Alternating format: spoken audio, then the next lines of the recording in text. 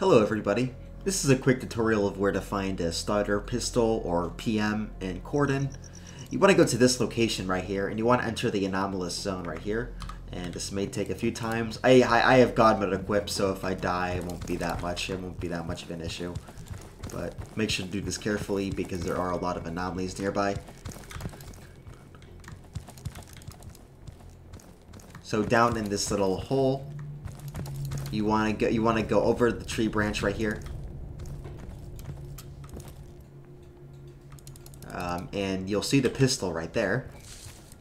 I'm gonna go over here, and you can pick up the starter PM.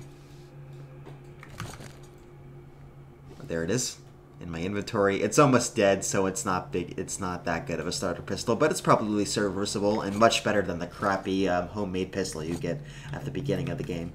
You also have this crate right here, which probably has some ammo inside of it.